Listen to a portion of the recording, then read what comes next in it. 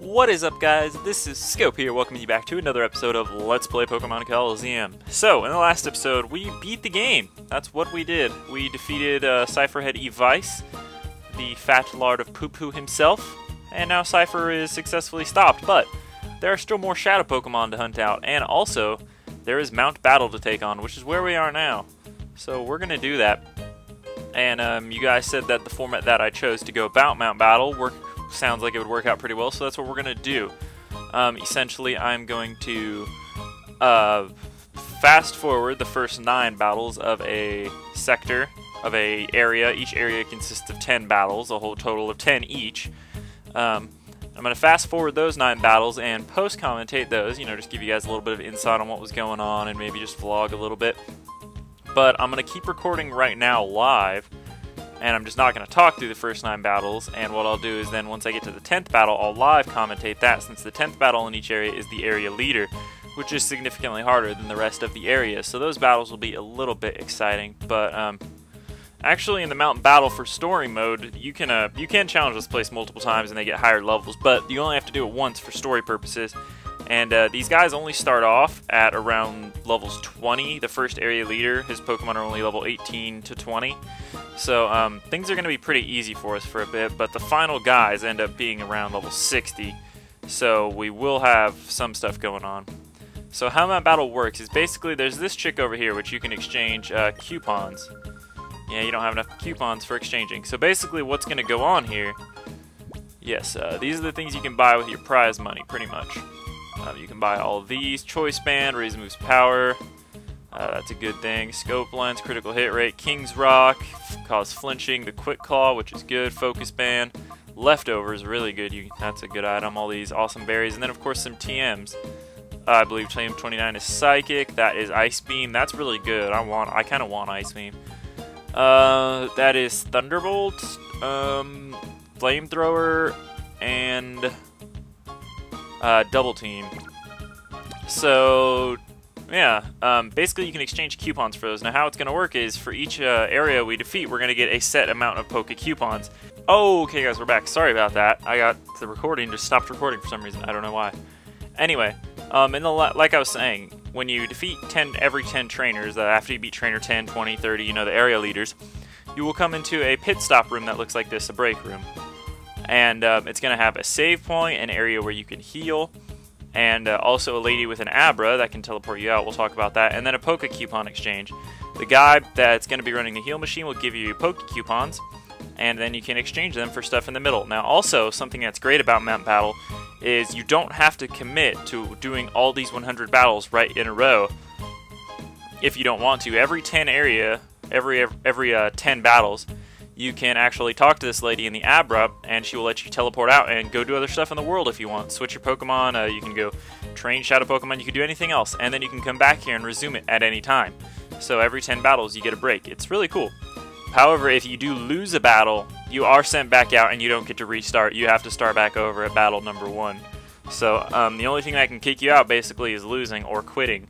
Coming back and saying you want to leave, It's not like you can go beat the first 9 trainers in an area, walk back, and tell the lady you want to teleport out. That'll reset the area, and you're going to have to do those 9 battles over again. So that's how Mount Battle's going to work. So basically, we're going to get started on it now. I'll fast forward these first 9 battles, and I will see you guys at the first area leader, which is going to be Vander, as you remember from the Dakim segment. So I will see you guys in just a little bit.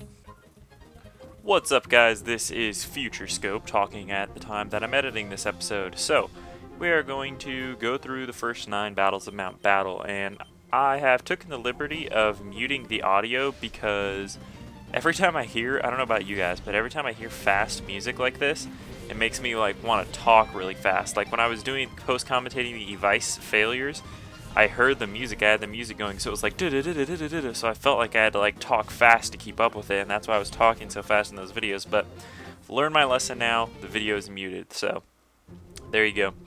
Not much interesting to talk about these first 9 battles. This whole first video, which is we're going to take on 3 areas in these videos, just heads up, are really not that exciting because as you can see, the people are level 15, 16, they get up to, I think in this video, up to 25 is the final area leader. So they're just barely getting up to half of our levels at this point, so they're really cake.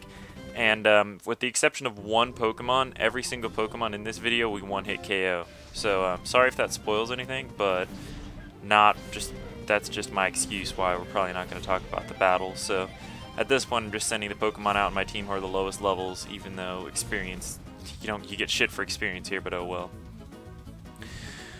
Anywho, up to, let's talk about something else. Something I've been wanting to talk about is my future LPs. A lot of people have been asking if I'm going to LP a Yu-Gi-Oh game or Pokemon XD Gale of Darkness after this LP. And the answer to both of those is no, because yeah, I like LPing Yu-Gi-Oh games as much as the next guy, and hey, I think doing a sequel right after this would be really cool too, but here's the thing, I have a lot of other sequels that I need to Let's Play before I get around to the sequel for this game, because it just wouldn't be fair to the other games that I've played the first game of and haven't done the sequel. For example, I've LP'd Portal 1, but I've never LP'd Portal 2, and Portal 1 was one of my first Let's Plays. And and Portal 2 is a really short game, so there's no reason I have to really put that off, except that I haven't been in the mood, but I really need to get around to that. And also, Mega Man Battle Network 6, Psybeast Gregar, is an LP I've been thinking of doing. Of course, I've been putting it off because it requires a lot of practice, because it's a really, really long game. And it's a pretty tough game, too, harder than both of the other Mega Man Battle Networks that I've already LP'd. But those both will probably come first before XD Gale of Darkness, so that's just my itinerary about that. And a Yu-Gi-Oh game, honestly, I can't even really think of any of the Yu-Gi-Oh games I'd want to LP next. Like Duelist of the Roses and Duelist of the Roses and Forbidden Memories were really near and dear to my heart, but I can't really think of any of the Yu-Gi-Oh games that I was that into. But I have played other ones, and those will come into play in the future, I'm sure, like Eternal Duelist Soul. I played World Championship 2006, I think it was. GX Tag Force, the PSP one, is a really good one. I've played a few of them, But I don't know, so add that. Hopefully that will calm down the discussions about XD Gale of Darkness or a Yu-Gi-Oh game. Maybe the next LP after the next one, but who knows for now. And then, of course, you've always got the voting LPs as a chance to get one of those games in, so there you go.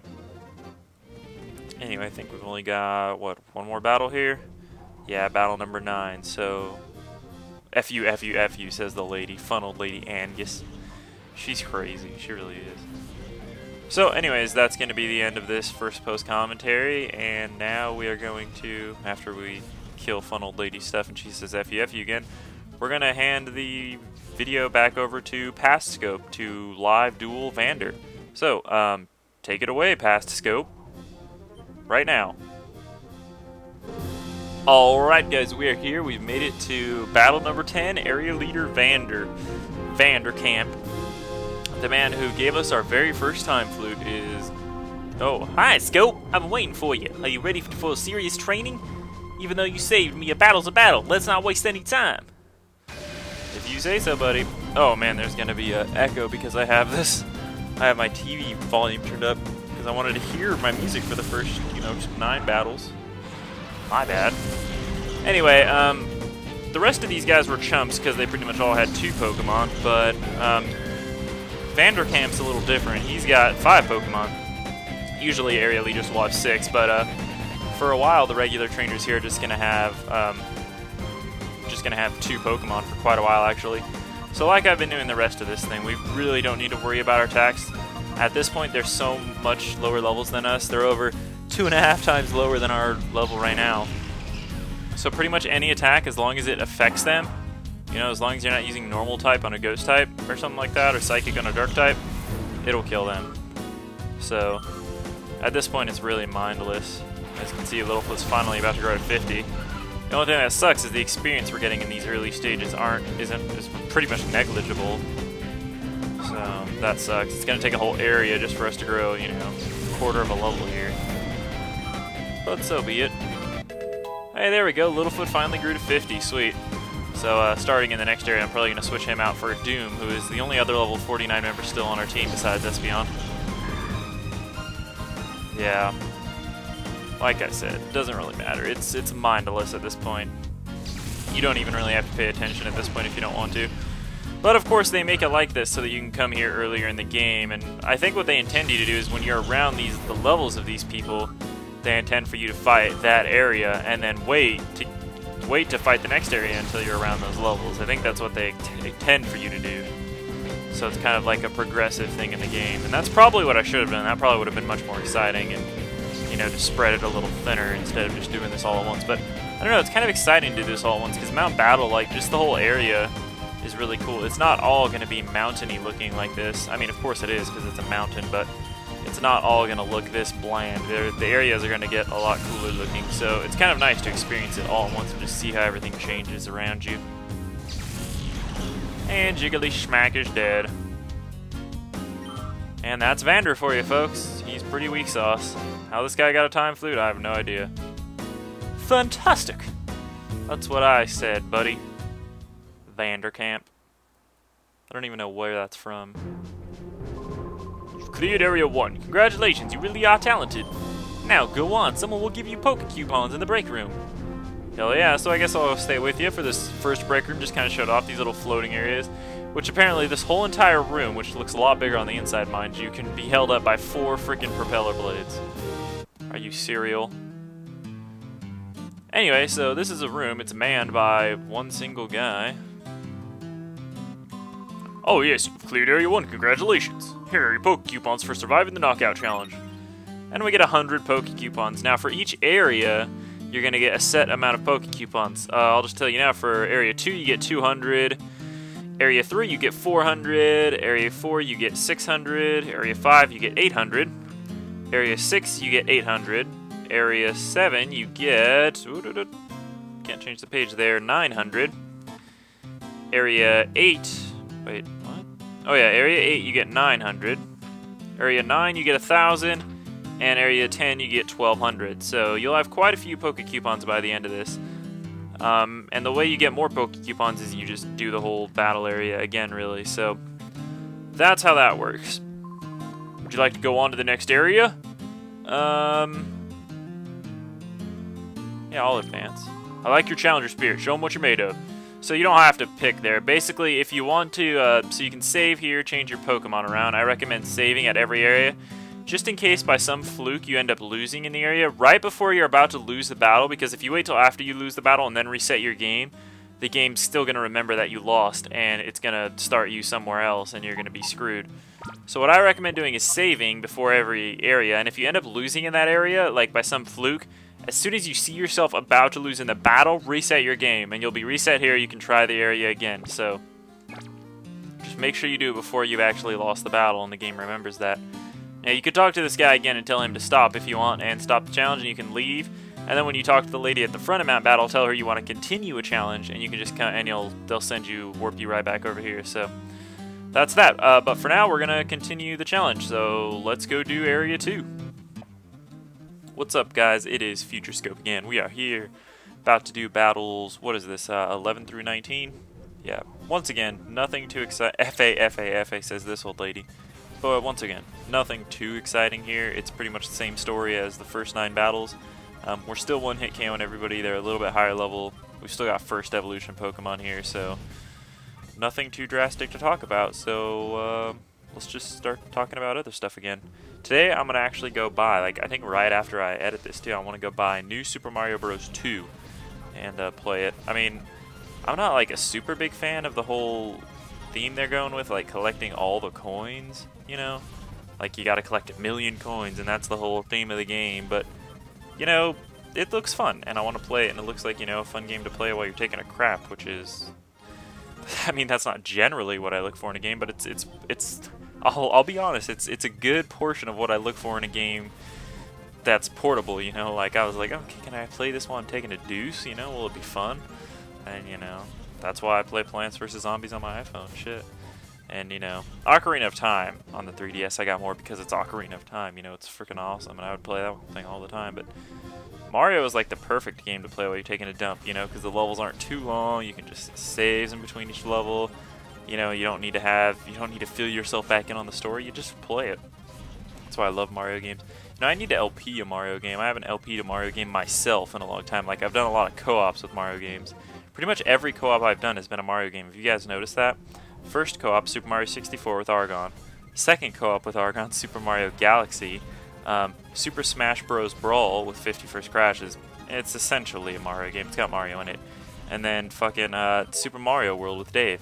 Every co-op I've done has been a Mario game. That is crazy. And then, of course, myself, I've LP'd Super Mario Sunshine and Super Mario Galaxy 2. I think that's all the ones I've done. Oh, I did a Board Chronicles on the original Super Mario Bros. But other than that, I haven't done any. So I think, I don't know, maybe it's time I do a Super Mario game, a regular LP now again. But once again, my plate is just so full. Like, my list of future LPs is so huge now. Like, ones I got to do next, I just don't know, you know? And that's kind of why I do the voting thing, because I don't really, it's too big of a decision to make on my own, so I'm like, I don't know. Might be best to just pass that off to you guys, which is why I do that. But for 10,000 subs, the reason I just picked Final Fantasy VIII myself is because I really wanted to just do that one. And Final Fantasy VIII, I don't know why, it's been in like 3 previous votes, 3 previous rounds of voting, like whole separate entities, and it's never won. I don't even know if it's ever gotten that far, really, but yeah, you guys have just never voted for it, so I guess I should have taken that as a sign that you guys probably didn't want to see that LP and not done it, but hey, it's, you know, it's like my second favorite game of all time. I gotta LP it, you know, and I just felt like the time was right. I was feeling it. I was feeling tit. So that's my MO on Final Fantasy VIII. Just LPs deciding is just so tough. But I'll be honest with you, the toughest part of LPs isn't anything like that. It's the toughest part of LPs is coming up with titles for videos. That's what I'm gonna stick with as the hardest part, definitely. It's tough, you know, you gotta be clever, you gotta be witty, and you gotta be cool. And that's hard. But anyway, looks like we finished up these rounds of battle, so now I'm gonna pass it back off to Pascope. Take it away, Pascope. Alright guys, we are back and it's time for battle number 20. This is some weird looking guy. Yahoo! I'm Arth! I'm Genie's area leader of Area 2, that's me, Arth. Okay, let's see if you can go on or not. Battle! Alright, so it's Arth. Area leader Arth. He's pretty chunky. Look at those hands. Oh my god, those are way too big. This guy's a little bit higher level than Vander, but still, ultimately, not too much. They're around level 25, so he's about half of our levels still. So, still, it really doesn't matter who you send out. Maybe next area leader we'll have to start worrying about it. But as for now, not too much. Plus, right now, the area leaders are still using unit-type teams for the most part, so, like, if you could, this guy uses mostly grass type, so if you just send out a fire type, you will, pretty much kill his whole team, so, there you go. Once we get to, like, I think area 6, they're gonna start, maybe area 5, they're gonna start using, I think it's area 6, they start using, more diverse teams, so then we're going to have to start thinking about type matching maybe at that point, but as for now, we're pretty much just coast through up to probably area 4. Then area 5 is where shit's going to start getting real, but as for now, like I said, pretty much anything works at our levels. But we're still going to have quite a bit of trouble with the later ones, trust me. Believe me. But as for now, Arth is still a pansy ass. I do like how they gave all the area leaders though unique sprites. Like nobody else has the sprites of the area leaders in this game, which is pretty cool. So you know they made them like special bosses, I guess, with their own sprites. So it's cool. It's nice that they put that effort into it at least. I really don't know where we're at on time because I don't know how much I'm gonna have to fast forward of the original crap. But, you know, we're probably just in the episode here. I guess I'll just do 2 areas per video. So this will only take 5 videos. That won't be so bad. I'm thinking I can get 3 out of the way in this one, but maybe I could get 3, and then I'll do 2 per video, which would leave me finishing area 9, like in 4 videos. Or no, wait, 3...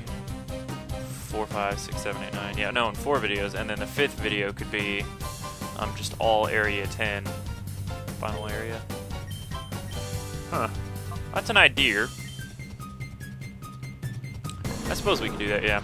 Because I feel like we have more time here than I'm letting on. I feel like this is going to be a super short video if I end it here.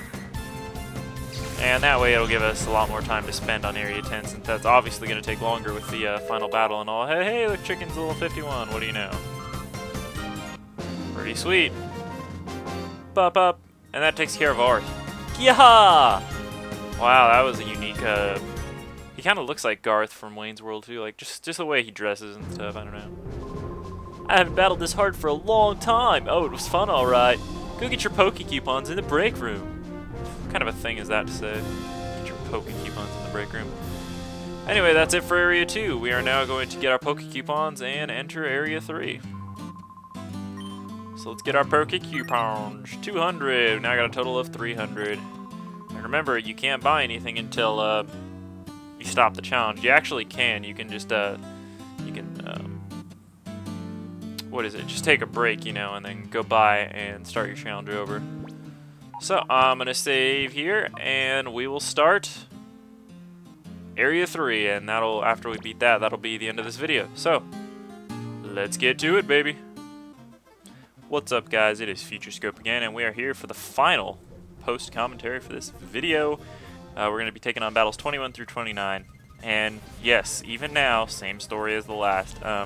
Not until battle 29, when we fight a Mawile, do I start not one-hit KOing people, and that's just because I was being stupid because he's Steel type, but even him, he'll go down in 2 hits. So once again, nothing to talk about here battle-wise, so I think I'll just continue my thoughts for the last segment we were talking about, which was titles. Titles for a video. Well, you know what? That isn't even the hardest. It is the hardest part, but you know what? Something I don't recommend anybody start, like, I know that everybody now has the thumbnail making option, not just partners, so I suppose this is a good time to give out advice about that. I loved the thumbnail feature, and I had a bunch of fun with it, you know, and I was making my own thumbnails, but, and I known this from the beginning, but I didn't really, like, heed my advice. I'm like, no, I'll stick with it. It's a tough thing to stick with, because especially when you're not used to it, where you just pick a thumbnail and it's not that much work before, whereas now you gotta, to make a thumbnail for a video, it takes like 2 to 5 minutes, just depending. If you're a person who just uses the same template, you know, like the same picture every episode and just changes the number on it, then yeah, it's not going to take very long. It's going to take 30 seconds, but that's kind of boring. And to people who do that, I don't know. It's just, I mean, it's not lazy, and it's cool. I guess it gives you some sort of continuity, but it's honestly pretty lazy, and it's not really that exciting. It doesn't make people excited to see your thumbnail, so why are you even using the custom thumbnail if that's all you're going to do anyway? Because people like to see, I guarantee you people would enjoy seeing just whatever random thumbnail will come up instead of just the random, oh, hey, this is number 8 of this video or whatever. So, you know, I would recommend against that. But if you're going to make your own custom thumbnails and do like different shit in every thumbnail that like applies to the episode or what happened in the episode, which is what I was doing with this LP actually, it's hard to keep up with because it takes a lot of work. You've got to think of the stuff that you want put on the thumbnail, which is the hardest part, and then you've got to find the stuff online, and then you got to, you know, stick it in Photoshop or Paint or whatever you're using. You got to put it together, you got to save it, and then you got to upload it, and that's for every single episode. And if you're, you know, a daily uploader like me, where, you know, you update quite regularly, you could fall behind. As you can see, the last thumbnail I made for this LP was episode 24, and we're over double the ways past that now, so it's, I really need to catch up. So for future LPs like Final Fantasy VIII, I just decided, you know what, I'm just going to let the chips fall where they may and just pick out of the regular thumbnails, you know. Every once in a while I'll do a cool thumbnail, like for episode 3 I thought doing Ifrit and Shiva would be a cool thumbnail, but, you know, every once in a while when I feel the urge I'll do it, but other than that I'm not going to like put numbers and titles in the thumbnail, because then it just takes, then you're pretty much saying, dedicating yourself that it's going to be, you know, you're going to have to do it for every episode, especially for long LPs. It's just like, eh. I am going to eventually finish this one and finish the thumbnails. I just need some time to sit down and catch up and do it for this LP because I've already started it, so there's no point in going back now. Of course, I just could go and change all the thumbnails back to old ones, I guess, but then all the work I put into the new thumbnails would basically be wasted time, and in this life, you can't afford to waste time, so I guess I better just go all the way through with it and, you know, ride it out to the end. But as for future thumbnails, I don't know how far I'm going to be willing to go for that. It's a lot of work, it really is, but I don't know. If I feel the urge, I think I'll do it in some LPs I won't. Probably the shorter LPs I'll do it. But anyway, back to the action here, where this is battle 29, and that's the Mawile that I didn't kill in one hit because I used Body Slam like a dumbass, and of course that didn't kill him because he's Steel type, but that's going to be it. Now we're going to be at Battle 30, the final battle in this episode. So I will see you guys next time, and once again, here's Past Scope. Alright guys, we are back yet again. It's time for Area Leader 3, battle number 30. Let's do it. Welcome, I'm Renson. I'll be providing the finishing touch to Area 3. Hello, Renson. Hey, how you doing? She's pretty cute, I'll admit. Anyway, she runs, much like Misty, a full water type team up in here, so bring out your Chicken Jay or your other electric type and you'll pretty much sweep her. The Pokemon in this area are just barely reaching the level 30, with only 2 of her Pokemon being level 30, so they are still about 20 levels behind us, so it's still very easy. You can still pretty much one-hit KO anybody with anything, almost, just about. A few Pokemon you can't, as you saw in that last battle with Mawile, but, you know. Anyway, still nothing too big to worry about, and, you know, every battle here you get healed your PP and your HP, so there's really no reason you should be losing at this point if you're doing it at the same point in the game that I am. So it's still pretty much easy money at this point, even though we're not getting any money. That's the sad thing, is you don't get any money from this place. Skarmory, the bakery, the Skarmory is about to reach level 51 there, that's pretty sweet. Pretty much just my methodology for the Pokemon I'm sending in are just the Pokemon that need the levels. You know, as soon as each Pokemon grows a level to 51, I switch it to another level 50. Once they all reach 51, then whoever needs the least experience to 52, I put them in front, and then, you know, because at this point, type matching doesn't matter, so I might as well distribute the levels as evenly as possible. But probably the area after the next one, or maybe even the next one, we'll have to start type matching pretty soon here. I have to actually start thinking about who we're sending out in front. And of course, this chick has 5 Pokemon like all the area leaders up to this point. Boom. Just make sure you don't spam your buttons at this point. Just, you know, attack each separate Pokemon that's in the arena. That way they don't get off any attacks against you. The only Pokemon that are, well, of course they could always get off quick attacks, but 3 damage, I mean, come on. And then you get healed the next battle anyway, so what are you gonna do? And there you go, that's Renson. Too bad I would have liked to watch her for longer, see the battle for longer go on, but alas, you know, we're bosses, so that's what we do, we just kick ass. Oh, Skarmory already grew to 51, when did that happen? I missed it. Oh, I missed. That's magnificent! Well, don't cry. Jeez, she has huge feet. Lord. It makes sense. After all, you were good enough to reach here. Go on to the break room and get some Poke Coupons. Really? You think I don't know how to get Poke Coupons at this point? Oh, so this is exciting because after this, the terrain actually turns into something different. You can see where actually this break room heads into the mountains, so there might be some different scenery on the other side where things really start to get exciting. So we're going to head into the break room, and in the next episode of Pokemon Colosseum, we will take on Area 4 and 5, battles 31 through 50. After the next episode, we'll already be halfway up Mount Battle. So, I will see you guys then. Let's collect our Poke Coupons first. We get a dazzling 400 Poke Coupons. Alright, so I will see you guys next time on Pokemon Colosseum. Peace out!